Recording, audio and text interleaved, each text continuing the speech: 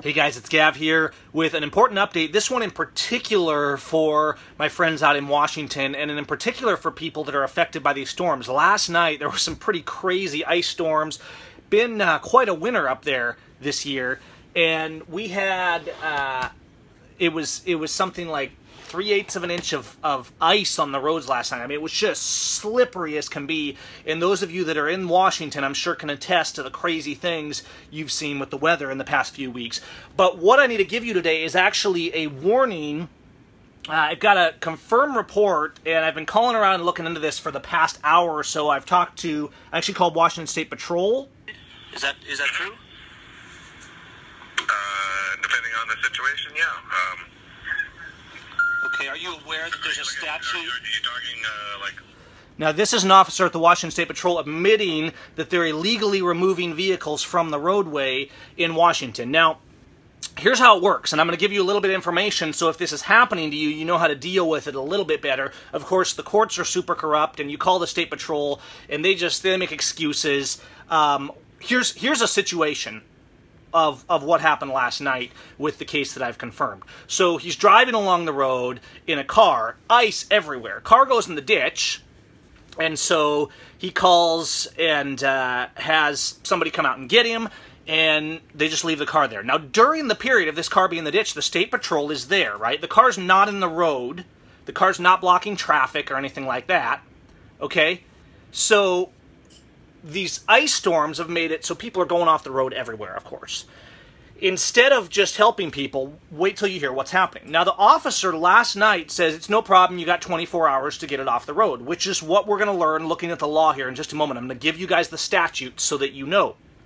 Now, they go to get the car this morning. So they have till tonight, even without notifying any officer, because there's specific rules before they can remove a car from the side of the road, unless it's in traffic, like blocking the road or something like that, right? If it's safely off the road, then there's specific restrictions for the police and the tow companies. So here's what's happening. They go to get the car today, and the car's gone.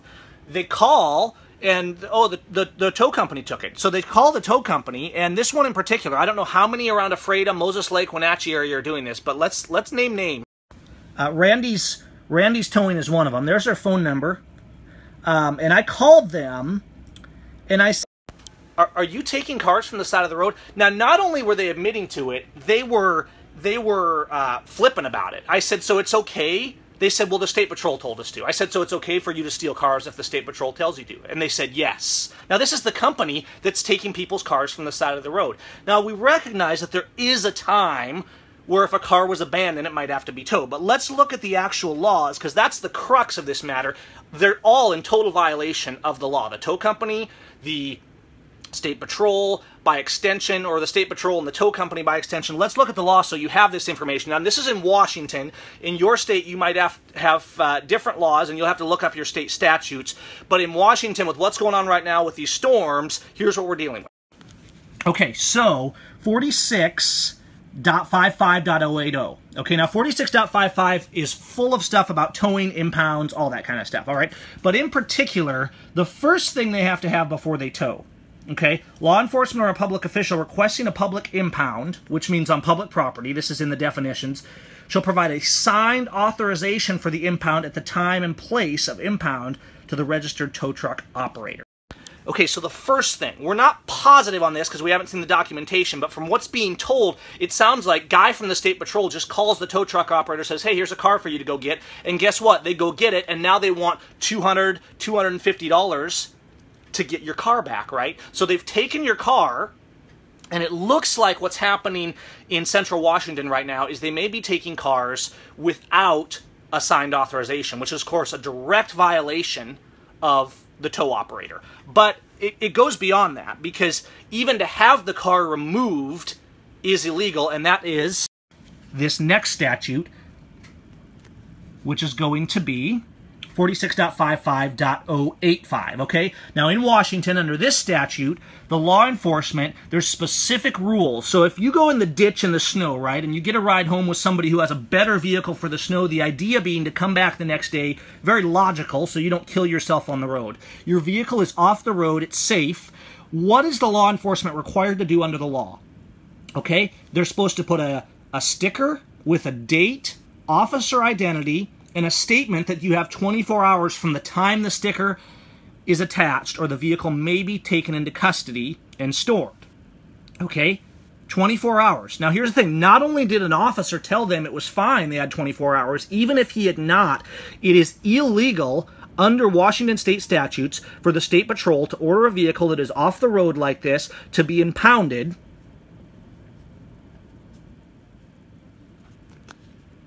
because that's the law. Now, once again, just like we saw with the unmarked cars, we see officers that flagrantly just violate the law.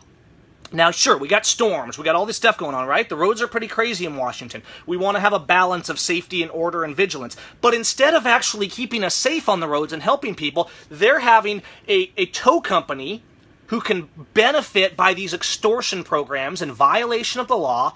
And let me know if you're in Washington and other tow companies are involved in this and engaged in these activities. Let's name their names, all right, guys? Let's stop pretending that people who break the law, but they're doing it with the good old boys and by permission of the chief lawbreakers in our government, that therefore they're okay, all right? The roads were really bad last night, and we've seen a lot of cars in ditches and stuff. Now, I'm not in Washington right now, but my family and people back at home, a lot of this stuff. Now, here's the thing, though. And we say, yeah, file charges for stealing the car, etc. I mean, under violating these statutes, Randy's Towing could probably lose their towing permits in Washington State. The problem is, they're in on it. The state patrol is like, well, this is just what we do. I just had a recording of him admitting that they've been removing cars from last night's storm. There's no car from last night's storm, guys, that they can legally be removing if it's off the side of the road right now. Because they haven't put the stickers on, they haven't notified, they're supposed to try and call you, and most importantly, they have to give at least 24 hours before the car is removed. Now you got these tow companies out there, for their profit, taking these cars off the road, $200-$300 to get your car back. And these are things you could check. Did they get a signed authorization from a police officer? Because I'm pretty certain, from what I heard in talking to the tow company before they hung up on me, what I heard was they called and told us there was a car there to go get it. That's illegal. There has to be a signed authorization from the officer, or if it's on private property, there needs to be an authorization from the private property owner. Okay? Now, they called the sheriff on this particular one, and I don't know how many of these are going on. If you're in central Washington and your car's been stolen from these recent storms, shout out. Let's share the information. But this is happening today, and called the sheriff in Grant County, Tom Jones, and they basically just said, well, you know, you could try and like go to court or something, but really you just need to pay it, and then you can take it to traffic court and make your case and try and get the state patrol or something to pay you back for it, right? So they're out there stealing cars in open violation of the law, but it's our responsibility to take our time in court, to pay our money to these corrupt tow operators. And so we got a good old boys club here. We got a good old boys, and as long as you play along, right, the good old boy tow operator, well, he's just following the law. No, actually, he's not.